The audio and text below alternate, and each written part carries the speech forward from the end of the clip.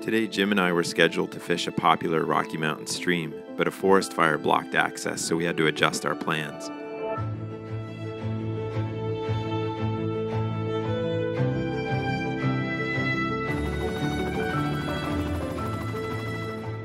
The owner of the lodge we were staying at happened to be a chopper pilot and said he'd fly us up to get a closer look at a few peaks, and then he'd drop us off at one of his favorite high-elevation lakes.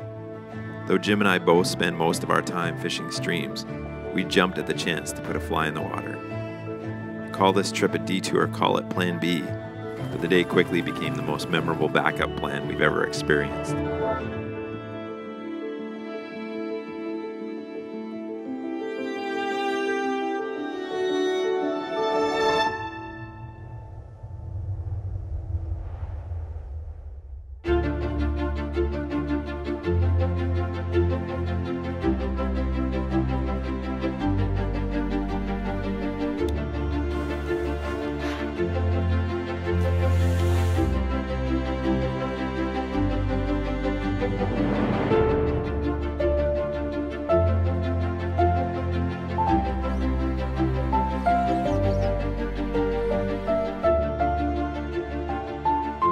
When we put the boats in the water, I falsely assumed that the fish in all high elevation lakes would take whatever fly was thrown at them. It took me 3 different fly changes to figure out that the trout were only feeding on top, and they were only feeding on back swimmers in a variety of small mayfly patterns.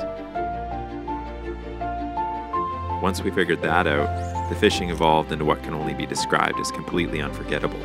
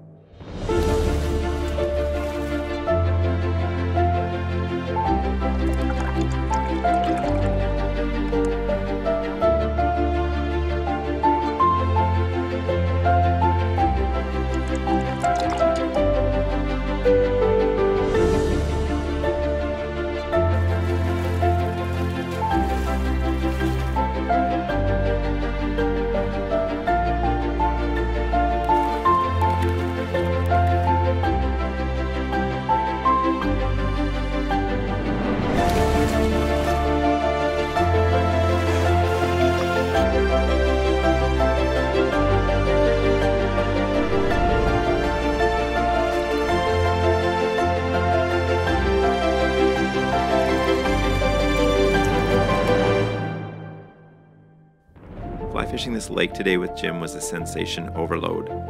Floating around in water masters under towering peaks, casting to trout in water left behind by a 10,000-year-old glacier, watching fish cruising through the shallows and rising to mayflies.